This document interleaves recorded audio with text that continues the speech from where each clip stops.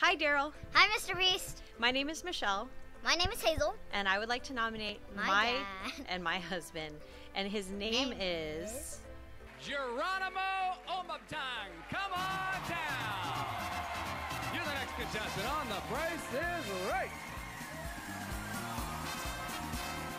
Hey, Geronimo, what's up? Welcome to the show. Good luck to you. Our funny story about him is that if he's within 500 feet of a recording video camera, he will get in the shot. And usually he makes it on TV, which is hilarious.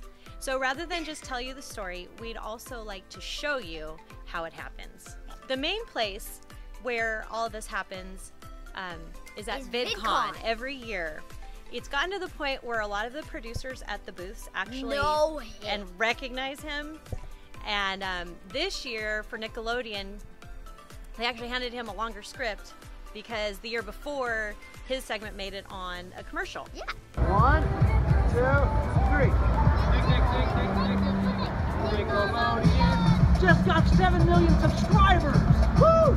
Except we don't have cable, so we never saw it. Yeah. But people send us screenshots of it. And my school friends say, you guys were on TV. You guys were on TV. That's how we find out. Another example is the World of Dance booth.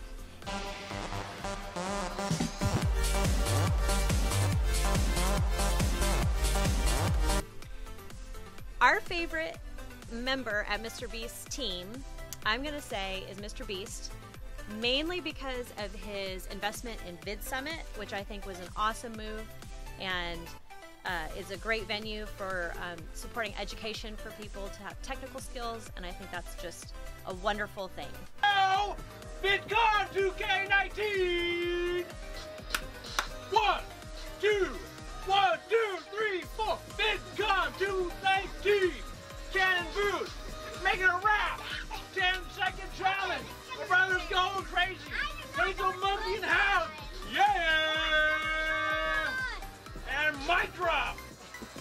Boom! And then, in full disclosure, we have to admit that Geronimo does not know who MrBeast is. Yes!